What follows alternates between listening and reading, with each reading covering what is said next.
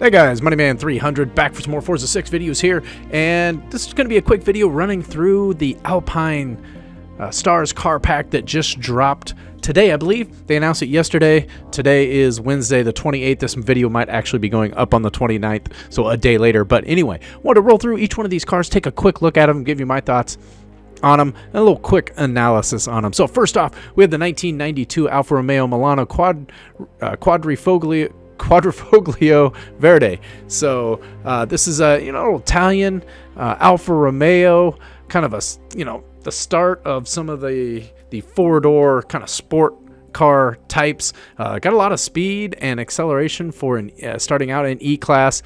Pretty heavy though, probably going to want to take that up to D and even on into C if it's going to be competitive. I don't think this would be super competitive. If it is, it may be like an Alps car, momentum-based type car. Probably going to be a little bit better suited for those kind of tracks. Next up, we've got what's probably the headliner. What people might consider the headliner of this, and that's the new 2015 Ford Chip Ganassi Racing Daytona prototype. And the significance in this is Ford making their entry into IMSA in the 24 hours, and this car is going to be running in the 24 hours Rolex 24 Hours of Daytona coming up this weekend. Gonna be rolling through that, and they got some former NASCAR drivers, or not former, current NASCAR drivers, guys that are out there, along with IndyCar drivers, Scott Dixon and Tony Kanaan, and then you got Kyle Larson and Jamie McMurray as a team going to be running this car. So I don't know if all four of them are running this car, but they're part of the team that's going to be running the Ford. So that's probably why the Alpine Stars dropped this week, is because this car making its debut in that series. Next up, we have the number 15 Whistler Radar Cougar XR7. This is a former IMSA GTO car back in the late 80s. Somewhat of a dominant car that did really well in that series back then. Pretty cool R-Class car. I don't know if it's going to be competitive in R-Class or not. You take it up to the top, but it's going to be fast. Ton of acceleration. Probably kind of a beast to drive, so could be a challenge. It could be interesting. Next up, we got the 2005 Pontiac Aztek. I'm not gonna spend any time on this. I don't see any real use for this car. Maybe painters can have some fun, make some stuff out of this, mess around type of car, but I don't see it as a serious race car, and if it is, I probably won't be driving it out there anyway. So we're gonna move on to the next one, and that is the 1996 Subaru SVX.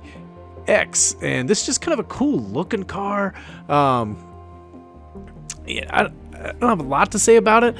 Pretty quick at 6.0 speed at D357 and 6.3 acceleration. You get that all-wheel drive. You hope that the weight of it isn't going to kill it at 3,500 pounds, and it's not going to be just like another Eclipse or something that aren't particularly competitive. We'll have to see what you can do to build it out. So we'll see. I hope it's competitive. It's kind of a cool car and be fun to drive. But it's probably one I'm going to check out to see if we can make it a good car. Maybe take it up into that B class range, get some of the weight out of it, be a killer acceleration. I'll have to think about that a little bit. But you got that car, and then we got the 1967 Sunbeam Tiger.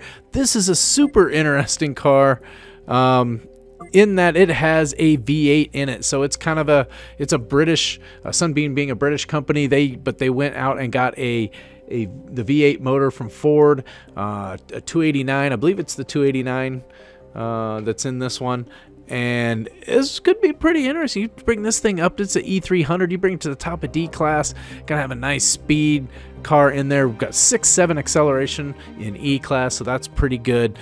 This one probably a little bit of a sleeper. Gonna probably be pretty good potential leaderboard speed cars, where I would put it.